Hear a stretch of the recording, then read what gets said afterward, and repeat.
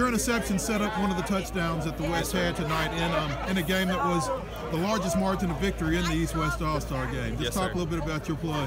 I mean, I knew what they were going to try to do. They were going to try to throw it because it was like 3rd down and 9, so I was dropping back in coverage. But yeah, it was just big getting that pick and setting up a touchdown for offense. Just talk about being able to come up here and compete in this environment. Yeah, I mean, it's been great just competing with like the fastest and best, most athletic players in the state of Tennessee. You don't get that all the time in practice and like in main games you play in high school. So just coming up here and playing against the best was good for me to get ready for college.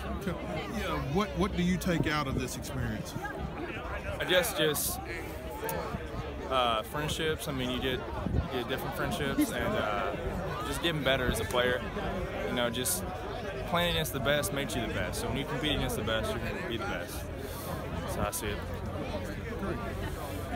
40-7, largest margin of victory in the 12-year history of this ball game. Okay, well, you know, it's not about all that. It is about the fun that they had, the fact that they got to meet a lot of new people, make a lot of new friends, get a lot of experience, and we're very proud of coming out here victorious, but that's what it's all about. One of the touchdowns was set up by an interception by a guy you might be a little familiar with. Yeah. I was very proud that he was able to make a big play in that situation, and it's something I'll remember forever. And grateful that I got this opportunity.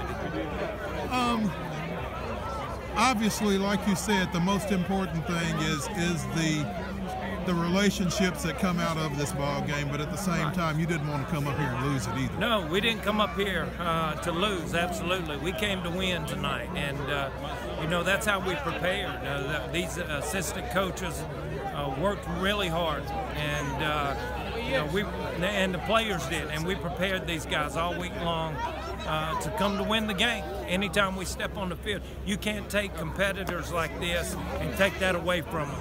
That's how you got to prepare them, and I was very proud of the way they played.